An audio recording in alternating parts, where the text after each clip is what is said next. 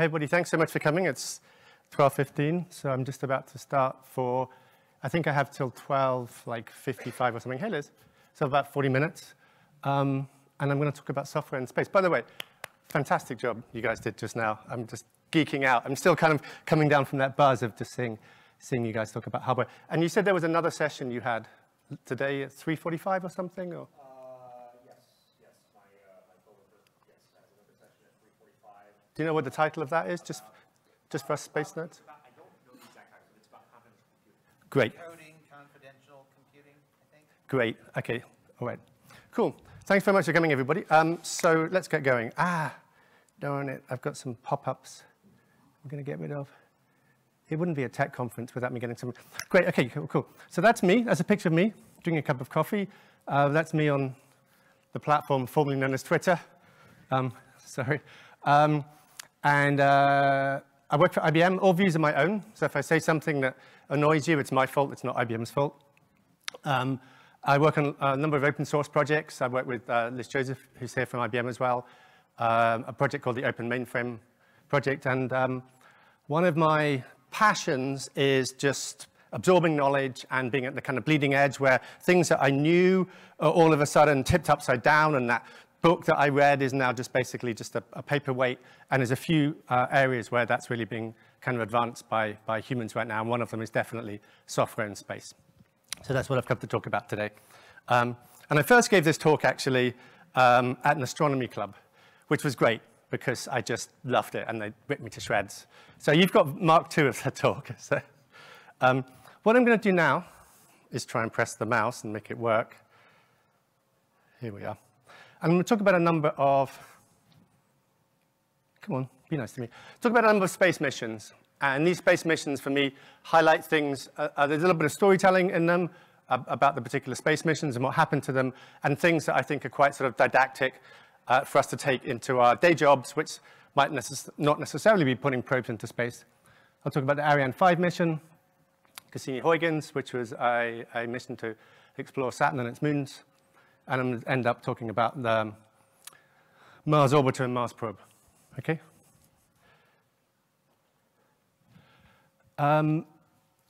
Folks, how many folks, there's some folks who probably weren't alive in 1996, were they? So I was alive in 1996. And this is the Ariane 5 rocket in French Guiana on the launch pad, ready for its maiden voyage. The folks who weren't around in 1996, in the UK charts, Killing Me Softly was #1. In the US charts, I had to Google for this one. I didn't even know what it was. Bone Thugs and Harmony Crossroads? Any fans of that? No? Maybe it was a one-hit wonder. You got that, yeah. Okay. Here we are, just putting it back into perspective. So, and Ariane 5 took a decade to develop. It cost $7 billion US in money at that point in time. And it's a maiden launch of Ariane 5. And it was putting 4 satellites into space. We'll talk a little bit more about that now. And I think I have a video. Let's see if the video is going to play. What? There's no audio coming out, is there? You can hear it? It's a bit soft. Okay, I could fast forward it if you want. So what we have is we have that very nice French man we saw at the start with his wonderful glasses. We have Ariane 5 on the launch pad. He counts down in French. Goes 10, 9, 8, 7, 6, 5, 4, 3, 2, 1. And there it goes. That thing's heading up into space. It's putting, I'll talk a bit more about orbits later, the sort of purpose of that mission. It's basically, it's got a thrust-to-weight ratio of 1.8. And it's got a burn time of about 130 seconds. And that's going to basically get those 4 orbits up into what's called GTO, which is an orbit, a temporary orbit where orbits are put into. It's also got a second phase. And it goes bang. Okay, 39 seconds into the launch, the thing explodes. Fireball, that's $7 billion. This has gone up in smoke. The onboard computers decided 501 was 90 degrees off course. Oh, thanks. Did you jack up the audio a bit? Thank you, sir. And my favorite bit about this video that's on YouTube and you can look is that face. You can't quite see it. That's the meme of what just happened. Just in case the video didn't quite work, there's a few little stills here I've got showing it. Okay, so basically, how did that happen? So let's take us back to 1996 and what's going on at the point in time. So I'm just going to nerd out a little bit on space orbits and satellites. So that's Earth in the middle, and primarily orbits are split into 3 different orbits. You have what's called the LEO, or the low Earth orbit. The low Earth orbit, generally satellites in there orbit the Earth about 12 times a day. So that's where telecommunications satellites tend to sit, the International Space Stations tend to sit, and things like that, okay? And they're basically a circular orbit. They don't necessarily go around the pole, the equator. Some of them have some of them literally go north-south, and depending on what the orbits, depending on what the purpose of that satellite is, okay? That's a low Earth orbit. To get into low Earth orbit, you actually need to be going at about 28,000 kilometers an hour, okay? So one of the things, and sorry if I don't want to mansplain people in the room, people a lot smarter than me who work in this field, but basically if you look at a rocket, when I was a child, I never really understood what escape velocity was. I thought you throw a ball in the air and it comes back down, and if you throw it hard enough, it's just going to get into interstellar space. That's not what happens, okay? So to get something into orbit, you go up, but then you go sideways as well. Because what you're trying to do is you're trying to escape falling into Earth's gravity.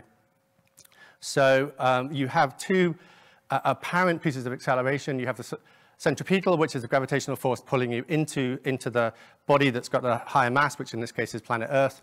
And you need to make sure, so it's kind of like a vector where you're going down there, but you also need to make sure that you match that with what your apparent centrifugal acceleration. It's still an acceleration, even though it's constant speed, because it's changing velocity, okay?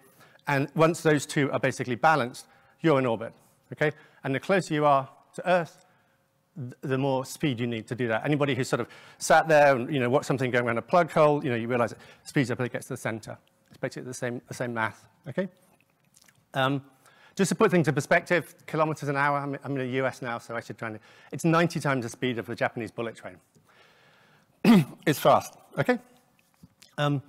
You also have, at the point in time in 1996, a lot of orbits were going much further out. The GPS, Global Positioning System, is a middle Earth orbit, which is about twice as far, well, halfway into the geostationary orbit, or the GTO, the GEO as it's sometimes called. Geostationary orbit will basically effectively orbit with a fixed point on planet Earth. So if you have a satellite dish and you want to point it, and you don't want to have to keep moving it because the object you're pointing at is moving around, that's awkward, and so it's nice if you can just stick it in the sky and it stays there, and you point something, you can have a nice tasty communication with it.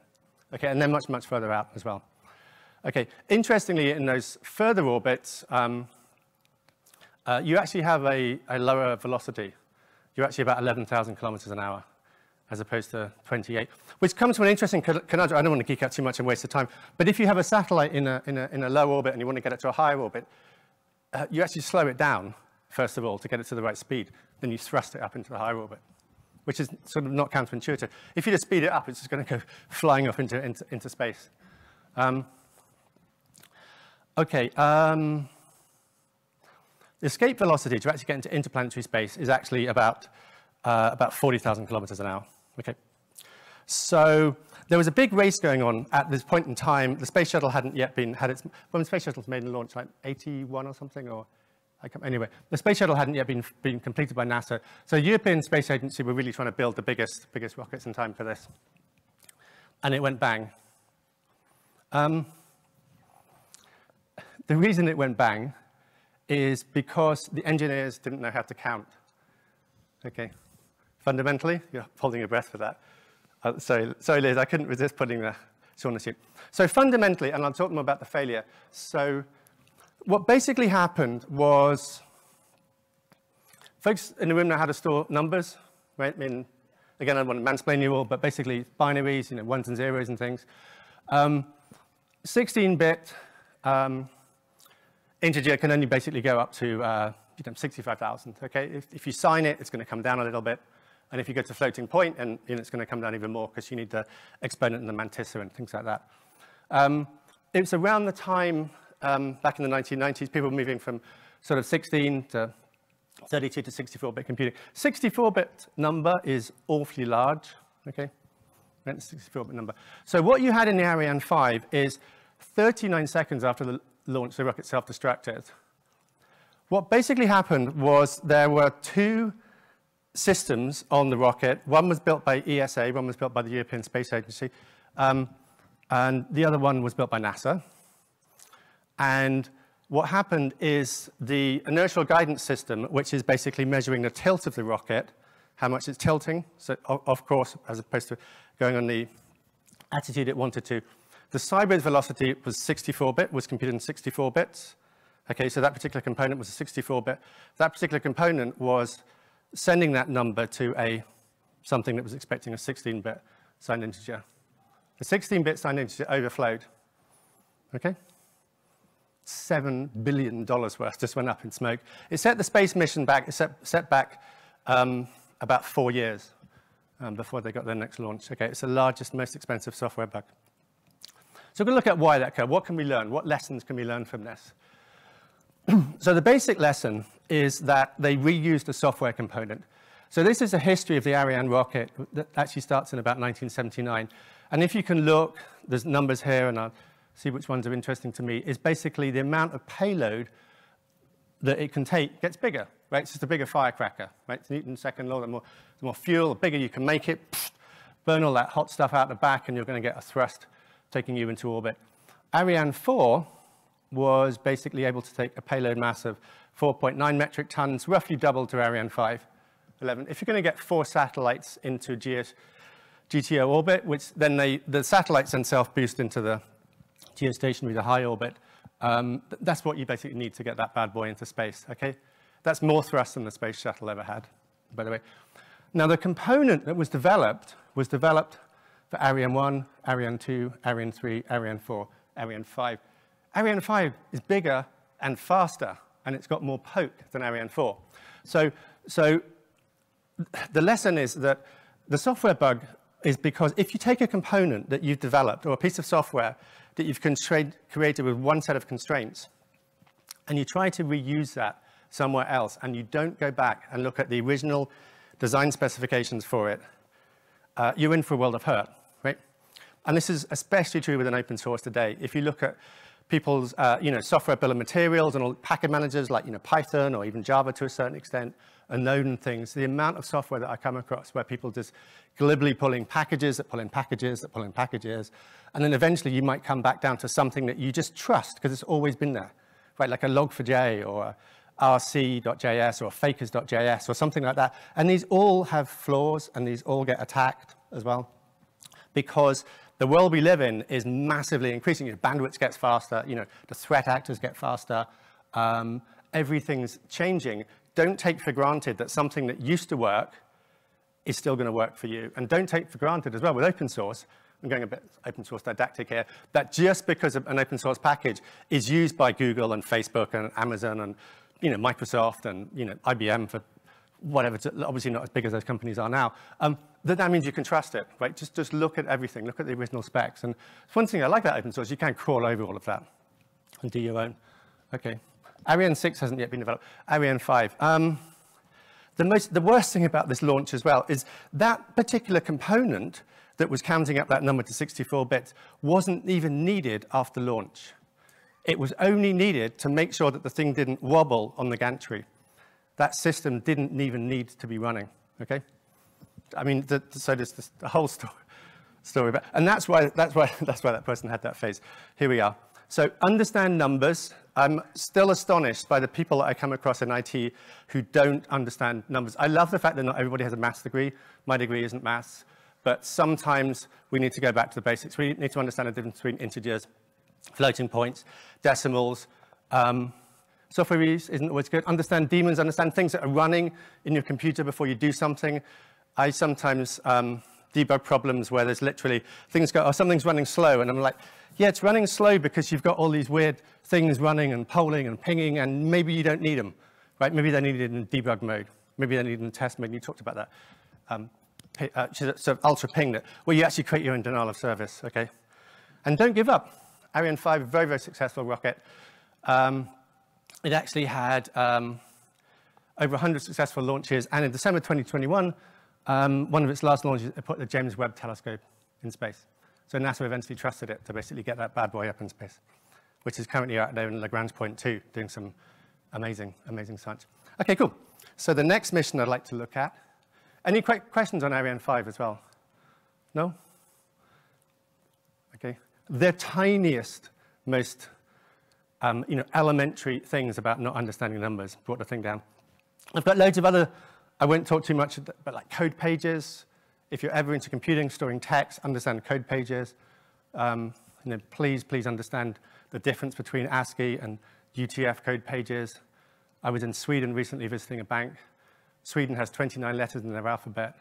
The bank got sued because on the GDPR, they sent bank statements out to somebody, and and I'm sort of slightly paraphrasing the name, like, Gunther de Heldborgen, he had this wonderful blend of, Flemish name, and, it was the wrong name on his address label. And he was able to sue the bank for a lot of money. And it's because there was a piece of software that had been written by somebody that didn't understand, code pages. And especially when you get into sort of like Turkey and some of the Asian language, double byte character sets and stuff. Please understand what that number, what that means, and what that means to the rocket or the customer that you're mailing a billing statement to. Saturn is a really, really interesting planet. So it's the 6th planet in our solar system. It's the 2nd largest after Jupiter. It's a gas giant. It's about 9.5 times the size of Earth. The most interesting thing for me about the gas giants are that they radiate more thermal energy than they consume from the sun. Right, so they're not a sun in that they haven't got sort of nuclear fusion going on within their core, but they're still a nice, warm, interesting thing to study. And Saturn has an awful lot of moons. I think it's got like almost 200 or something. But the biggest one is called Titan, and Titan is actually about the same size as Mercury. So it's a big thing in our solar system, right? We always focus on the planets, but some of the moons are really interesting. There's some phenomenal, especially Jupiter's got some really interesting moons as well, like Europa, which is this wonderful ice-covered moon that potentially harbors life, right? And within some form, whatever that means. So what's really interesting about Titan is that Titan has an atmosphere, not unlike planet Earth. Our atmosphere is primarily sort of, nitrogen and, oxygen and argon, a little bit too much CO2 at the moment. Even though that's still a tiny proportion, it still has a very negative effect in being a greenhouse warming gas. Titan is a methane-based atmosphere, okay? So that's C2H4, so it's methane-based. So it's not, and people have been pointing telescopes at it ever since it was first discovered, and they can't see inside it. They can't see squiddly squat, right? It's always a cloudy day on Titan. So NASA were launching a probe to Saturn to do a lot of exploration of Saturn and its moons called Cassini. And the European Space Agency said, well, this is cool, so let's use this opportunity to actually dump something into Titan's atmosphere, to descend into the atmosphere, and go underneath the clouds and have a look around. So let's see what's happening. And that sounds like a pretty fun space mission. So it's also known as the Cassini Huygens probe. So Cassini is that big mothership that's flying around, and then Huygens is basically going to drop down and do a descent. Okay? Right? So the mission was launched in 1997. I think it got there in 2004. So it's about a 7-year mission. Okay, and there's a wonderful diagram at the bottom of like slingshotting. Slingshotting, I have to try to say that with a dry mouth. So slingshotting is really interesting. So once you get into interstellar orbit, so you have your escape velocity from Earth, which is like 40,000 kilometers an hour, you're basically in free space. But what you can actually do, slingshotting is a really interesting technique where you go towards a planet and you accelerate. So imagine you throw something and it's going quicker and quicker, but you're moving and then the planet's moving, so you kind of just miss it, and it drags you in, you come flying around the other side. That's called orbital slingshot. And what a lot of probes do is they launch, and you actually launch towards the inner solar system first. You try and get a slingshot off of somewhere like Mercury, come back round to Earth, come back round to Earth. I think there was a double slingshot of Mars to get the probe. I mean, there's phenomenal mass, and then boom, you basically make it. A lot of firsts on this probe. It was definitely the most heavy thing to go into space. It's also powered by plutonium decay. So plutonium decay, I think plutonium has atomic weight of, any chemists in the room, I think it's like, is it? Anyway, let's say plutonium is 238. I think that might be the uranium anyway. So the decay of it, you're basically just kicking out neutrons at the back, right? That's your propulsion system to get you there. And the idea the idea, the design point, was that when Cassini gets close to Titan, basically it dumps Titan. Titan is unpowered, drops into the atmosphere, heat shield pops off, descend, opens a parachute. It's about 2.5 hours of descent, and all these wonderful sensors go out. So 4 years into the mission, just keep a little time check for me, this man basically had a concern. So Boris Sems is from the European Space Agency. He's a test engineer, right? I love testers, right? And he just looks, I love the fact he's got a TCP book on his back shelf, bookcase as well. He just wasn't comfortable with the fact that they'd never tested this ever before. They've never, so this Huygens part is going down, and it has a very small battery, and it just has 2.5 hours before it's basically just dead, right? It's just basically debris. It quite clearly, well, it can't transmit back in real time to Earth. That's a long way away, right? It's about 8 minutes, I think, is basically the speed of light to just get to Earth. Well, depending on where Saturn and Earth are in their relative orbits around the sun. So the Cassini has got a 3 meters, about a 9-foot dish on it. So what happens is it has to basically just talk to Cassini, which is basically very close by. Cassini collects all that data, and then in its own time, you know, Cassini can store it all and just dump it back to Earth, and the scientists can do their magic. He just wasn't comfortable with a single point of failure. So he basically wanted to do a test, and the test he wanted to do was simulate that separation condition, because Cassini's now flying about Mach 120 through space. He said, I just want to orient Cassini back to Earth, because now we're separating from Earth, and imagine that Earth is Huygens and Cassini. Anyway, he managed to do the science. It took him 7 months to convince his management that this experiment was needed. It cost $5,000 to do this experiment, yeah? Okay. And there was 4 years of mission left. And it all went wrong. It all broke. Everything failed. And when engineers sat down is, again, I come back to the sort of learn how to count. Folks know what the Doppler shift is, okay? Doppler shift, we were taught this at school, but it's fundamentally if you have something that's a wave, and you're moving towards the source of the wave is going to be compressed. If you're moving away from the source of the wave is going to be elongated, right? And that's why we have a little picture of an ambulance driving towards somebody, and it goes, and then it goes, as it goes. That was a really bad impression of an ambulance anyway. The Doppler effect affects lots of different things. Now, the way Cassini Huygens was the first mission ever in space that was using this in interstellar space. So satellites use digital communication to communicate to Earth, but everything else that ever got that far in space, you know, the Voyagers and the Pioneers, they're not using digital comms, they're using analog communication, okay? Right? Digital communication, basically phase shift modulated signal. What you've got is you need to work out where the ones and the zeros are, right? To basically transmit data. So you have a one is when so you have basically a referencing that's going tick-tock, tick-tock, tick-tock, tick-tock on both the Cassini and the Huygens probe, both the receiver and the transmitter. And then your wave is basically you're doing phase shift modulated signal and going, oh yeah, beep, beep, those two align, I have a one, beep, beep, those two are off, I've got a zero. Okay? Or you can flip it the other way around. It doesn't really matter which, as long as you align. And then those two things are synchronized. Every so often, you reset them all. Right? So you have atomic clocks, you have clocks on both of the things resetting them all. But what you've got with Cassini Huygens is because the thing is dropping down with a separation speed of about, well, it's at Mach 120 in space. It would have been about Mach 26. What's happening is you've got two things moving apart very, very fast. Right? So even though they're using light, at light speed, at the kind of separation speeds you're talking about, that makes a big difference. Because what's going to happen, imagine two cogs, and two cogs are meshing together, and you sort of take a blowtorch and you heat one of them up. They're going to be okay, and then it's all going to get a bit mangled. You're going to end up losing your data. They were going to end up losing 80% of their packets of data. Because what they didn't realize, now these two components were talking, they realized that the frequency would change, so the transmission frequency and the receiving frequency were different, but they didn't realize that the wavelengths would change. Again, this is a schoolyard error, right? They didn't realize that the wavelengths would change. So the engineers were like, great, we're just going to send up a fix. We're going to send up a software fix. The component that they had was unable to be patched. The component that they had was developed for low Earth orbit satellites that only have a velocity of about 11,000 miles an hour, right? So, actually, no, low Earth, sorry, maybe up to about 30,000 kilometers an hour, I'm sorry.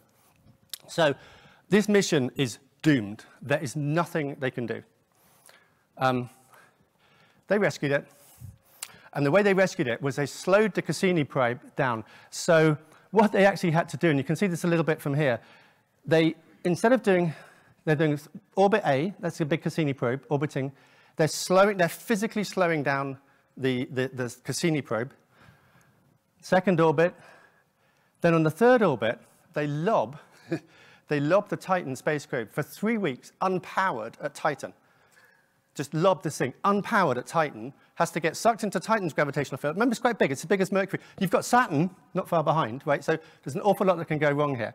And then as it descends, what you've got to do, again, if you're running alongside the ambulance, or, right, it doesn't, what they basically did, even though this thing, they managed to slow it down to about Mach 7, and they managed to basically make it so, as Huygens is descending into the atmosphere, the line of sight is basically parallel, because you haven't got separation speed, you're now parallel. It's a bit like when I was a kid, I used to ride to school on open-top buses in London, if you had them in the US. You know, the way you get on a bus is you run alongside it and get up to the speed, and then you kind of hop on. The way you get off it safely is you kind of hop off and keep on running. Okay, your separation velocity is lower. Anyway, this was something that I pulled up, which was basically how they effectively showed to do it. So they're flying past it. I'm running out of time. I was going to show a video. I don't think I will. Anyway, there's a cute little video. Maybe. Actually, I'll show you some of the pictures they got. What's really cool is the planet basically has lakes on it. It has rocks. I love the fact that they actually you can see the shadow as it lands. Just there, what? Maybe you can't, maybe it was a bit too subtle, but you can see the shadow of the parachute landing. Okay, and that thing was all caught. So it was a success. What can we take home from here? Single point of failure. If you've got something that's going to go wrong, it probably will if you haven't tested it before. Management and development teams communicate in a safe space. I see this all the time on software, where basically developers are passive-aggressive against managers. We can we can't all just slag off managers off. They're not all like Dilbert-type people. But we need to have a safe space to communicate and air concerns. Boris Sems was about to retire, and he said, if this doesn't go well, I will give you $5,000 from my retirement fund. Right? He just saved us I forgot what it cost. Anyway, he saved some enormous amount of space. I love the last one. The best way to solve a problem is avoid it. I get this a lot in software, where if your problem is Doppler separation shift, which is to do with two bodies moving apart, just make them not move apart. I see people trying to fix defects where I'm like, well, you could just disable that button, or you could just use a different metaphor, or you could just not do that thing. Sometimes it's very easy to get so deer in the headlights when we're doing something with software that we think, you know what, let's just make that situation just never occur, because we don't actually make that possible. And that's something about pride, about solving problems, but flying past. I haven't got much time left. How long do I have left? I think I've got, let me just check the schedule. Sorry for being a little bit. I think I was going to end, about 10 minutes left. Okay. Any questions then on Cassini Huygens? It was a success. By the way, the fact that those pictures are in sepia and they're not in color was because one other user error occurred, which is they had two communication channels and they sent the wrong instruction set and they balked one of the communication channels. So they had to deliberately say, we're just going to remove all color and we're going to turn it into sepia. So it's actually a really colorful planet and they'll never know. One engineer, and that was the same thing was, I think, balked one of the Pioneer probes as well. There's quite a lot of things where people just making the wrong instruction set. Again, somebody's typing a hyphen. This is Mars, okay? Mars is a beautiful planet. Lots going on in Mars. You talked a little bit about Mars in the helicopter. So what I'm going to talk a little bit about here is I'm going to come for the Mars Climate Orbiter. Okay, this was a pair of missions that were sent up by NASA. They were basically sent on the same launch vehicle, so they were basically sent to space at the same time. But they had different purposes, one of which was a satellite, which is going to monitor the climate. And not far behind, about 3 weeks behind, was basically a probe that was going to land onto Mars and basically do some science on Mars, okay? Especially looking to see if any water may have been on Mars, okay? Because there was already data being fed back there was a possibility of water, not just geologically looking at photographs, but there was some science coming back as well. It all went horribly wrong, okay? So what happened was the Mars Climate Orbiter was coming in first, so this is kind of the first to kind of scout, to go out and get into orbit first to guide the second craft in. And the scout basically just bounced off the atmosphere. It's either in a heliocentric orbit, it's either somewhere stuck orbiting the sun, or else it's basically cratered on Mars. Nobody quite knows where it is.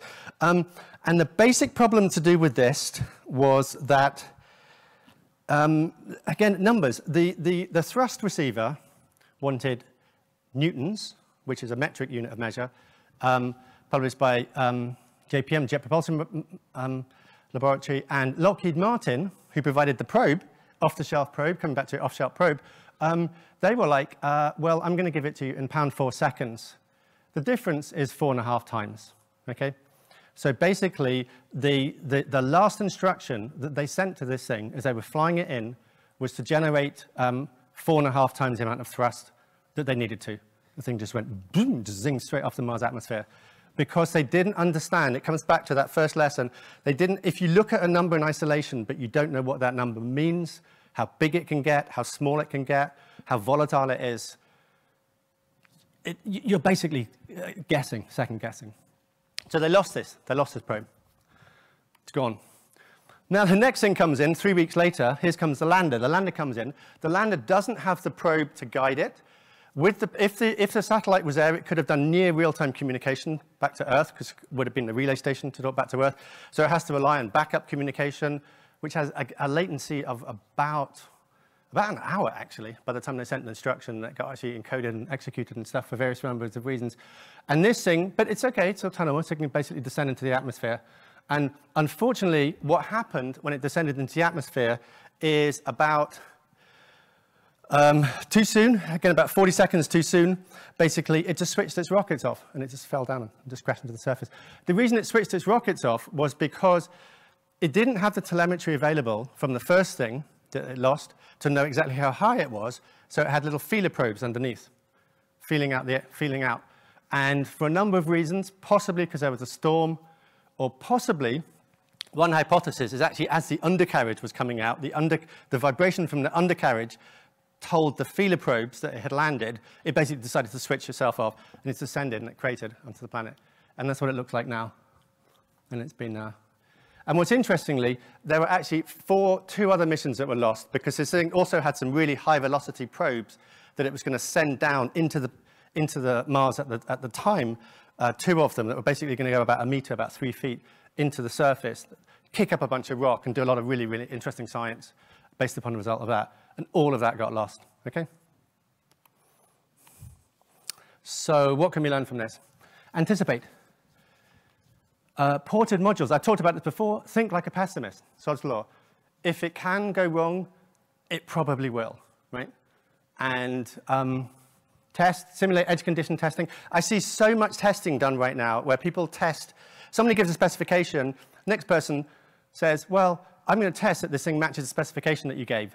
Yeah, that's kind of cool, but the developers should probably have tested that with some unit tests or something beforehand, right? That should be part of the delivery of that software. A tester's job is to basically test the edge conditions, test the unforeseen.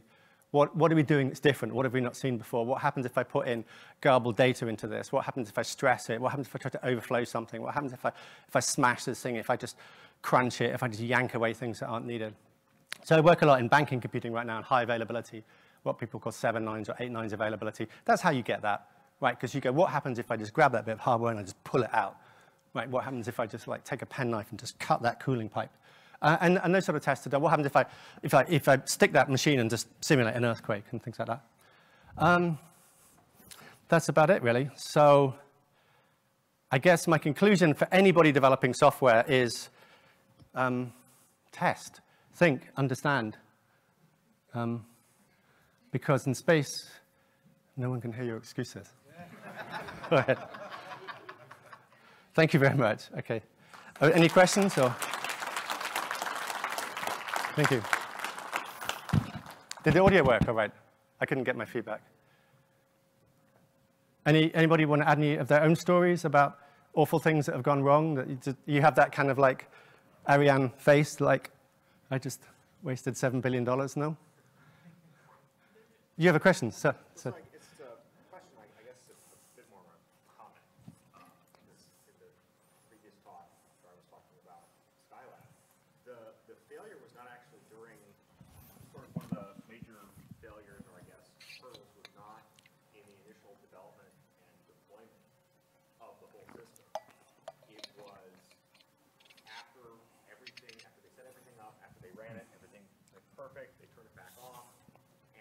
4.5 years later, or 4 and some change years later, they deleted the source code. Yeah, so your question was about the failure in Skylab, which was the session that Sen gave earlier, was about the fact that the failure was they didn't keep the source code. Yeah, which is a definite lesson. And it was a little bit of a dig at IBM, I felt, there, in that one. You were just you were just kicking out. That's history, man.